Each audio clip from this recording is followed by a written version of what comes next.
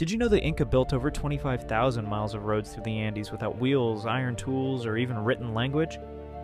Their road network was more extensive than the entire Roman system. They carved stone steps directly into cliff sides and built suspension bridges over 200-foot gorges using only plant fibers. These bridges could support entire armies crossing mountain valleys. Their stone cutting was so precise that no mortar was needed.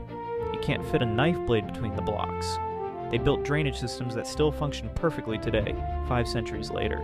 The roads connected a communication network of runner messengers called chasqui. These runners could carry messages across the entire empire in just days, faster than European postal systems.